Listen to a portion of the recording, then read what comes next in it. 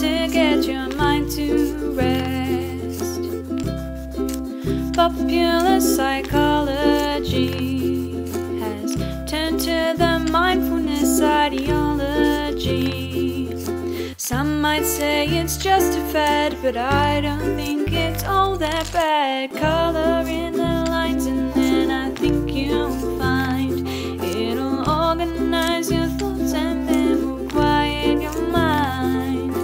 It's a repetitive motion that helps you live in the moment. Watch the artwork unfold before you and add color to your life.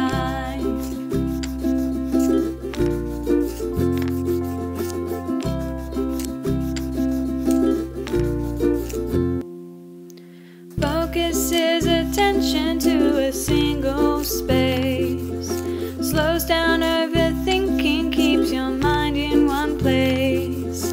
A new spin on a childhood favorite, to value a moment and to savor it. Color in the lines and then I think you'll find it'll organize your thoughts and then will quiet your mind.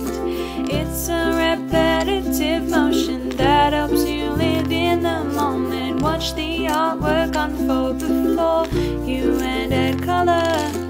You get to control where the color will go, and that's a good feeling when you're feeling quite low. In a creative way, it can be a source of fun. Feel the sense of achievement when it's finally done. Color in the lines and then I think you'll find it'll organize your thoughts and then quiet your mind. It's a repetitive motion that helps you live in the moment. Watch the artwork unfold before you and add color to your life.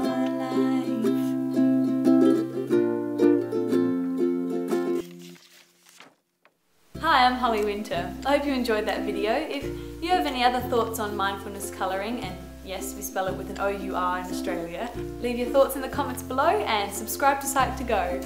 That rhymed.